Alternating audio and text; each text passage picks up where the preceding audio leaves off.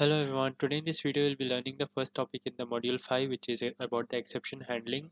So for that the main thing we need to know is the try-catch block. Okay, so I'll be adding a try-catch block and I'll be explaining with an example how it works. Okay, so after we have added a try-catch block, we'll be adding some activity here. So if that activity gets successfully executed, it's okay. If it does not get executed due to some error, then the catch will happen. Okay, so let's write an activity. For example, we are trying to assign something. Okay, assign a value.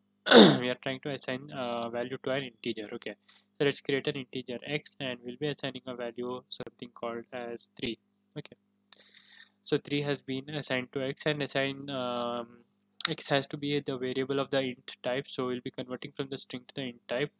And after the try has been executed, we'll be adding a catch here, so add a new catch, and exception will be selecting the system.exception.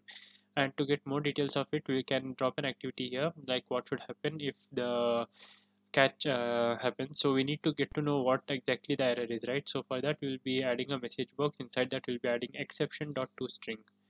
Okay, exception.toString will be adding, so that we'll be able to see what's the exception happened. So this is a thing, and after that finally what is the see, at the last there is something called as finally, right?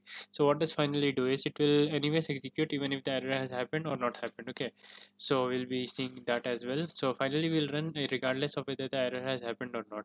So we'll be adding a message box here as well, so that we'll be able to see finally if it's running or not properly. So here what we'll be adding is success. Okay, so success has been added. Let's have a look of this one. So in this case obviously there is no error, so it will run. Basically if there is error, then only the catch statement will run.